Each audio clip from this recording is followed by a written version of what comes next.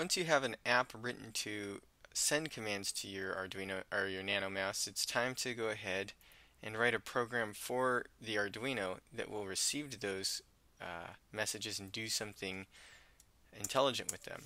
We're going to go ahead and create a new program because it's only going to be about 30 lines of code. And we're also creating a new program because it doesn't really help us too much with our end goal of trying to make the robot solve a maze. But this is a lot of fun, so we're going to take some time to do it. And it also serves as a great way to review some of the things you've already learned. Right now I'm just declaring servo objects for both the right and left motors. And I'm going to attach them just as we have in the past.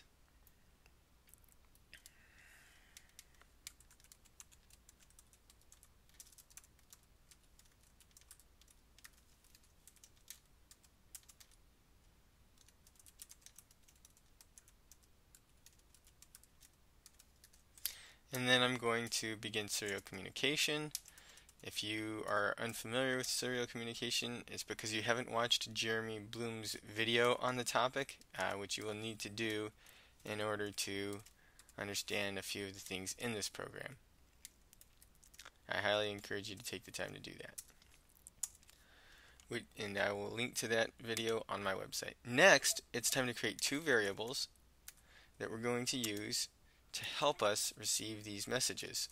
The first one is just a Boolean value, a true-false variable that tells us did we receive the message or not. And we're going to set it to false because at the beginning of this loop we haven't received a message. The next one is a character array.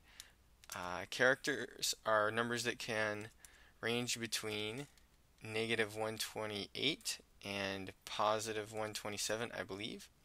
And an array is just a group or a list of numbers. So we have two numbers that can range between those two values. And the first one represents the left motor and the second one will represent the right motor. Now I am creating a while loop that will run as long as I have not received a message. That's what the exclamation mark here says. Message received, not message received. So it'll keep going until we get a message. I'm going to create another while loop that says while I have messages,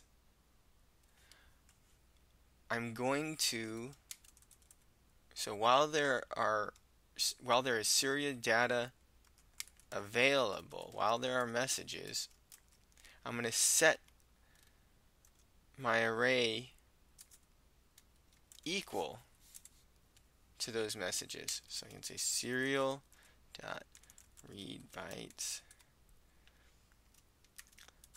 And the reason we're doing this is because it's possible that at some point I get maybe 10 messages stacked up. This will actually cycle through all of those extremely quickly so that I can get to the last message, which is the one that's the most important. It's the one that tells me the most about where I want my robot to, or how I want my robot to behave, and it puts it into our array. The next step here is to say that the message received is true. This is going to allow us to escape from this larger loop. Okay, once that is done, it's time to actually feed those levels into our motors.